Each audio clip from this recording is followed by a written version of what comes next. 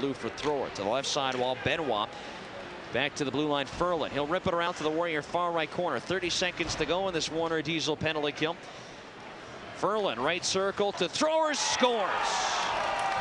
Along the ice beating Pollock. And it's now a 4-0 lead for the visitors. Thrower with a good wrist shot there beats Pollock. Low blocker side.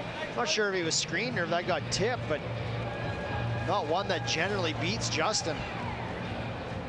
I think it was the quick release by Thrower that just kind of caught Pollock off guard as he was going across ice and just moved a little bit too far, and Thrower hit the far post. Maybe a little bit of a screen there as we look. Two Warrior bodies in different depths. Still a nice shot by Dalton. Thrower.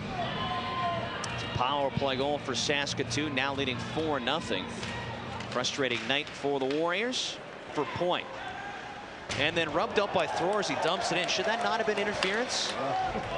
Here's the Warriors down low. Fia ready. But now we've got Bell and Thrower dropping the gloves. This may be response to the point fight. Thrower for the Blades, Bell for the Warriors. Bell going in first, working some left, some missing. Thrower yet to throw a punch. Bell working left jabs. Here goes Thrower with a nice right hand. Bell then switches left, pops the helmet off of Thrower. Now they're tossing him. Both guys landing shots. They're in tight, looking for room for throwing some more. Bell and Thrower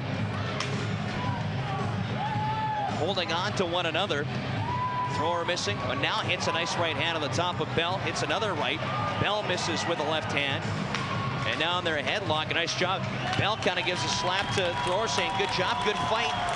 Took them a little while to get going. When they did, there's a little flurry of about 3-4 each, both guys tossing them. Well, I knew Dalton Thrower's a tough guy. I haven't seen Bell fight too much, but he did a real good job switching from right hand to left.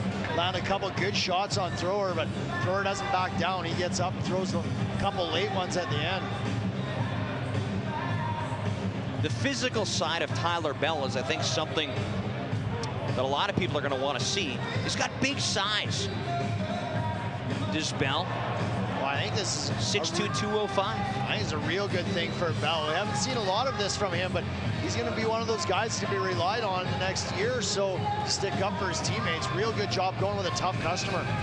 And I think it starts because of the hit Thrower had on point, which I think is pretty close to interference. It's the chip by point in, and then Thrower takes away the progress of point by knocking him down. Then Bell, you have to stand up for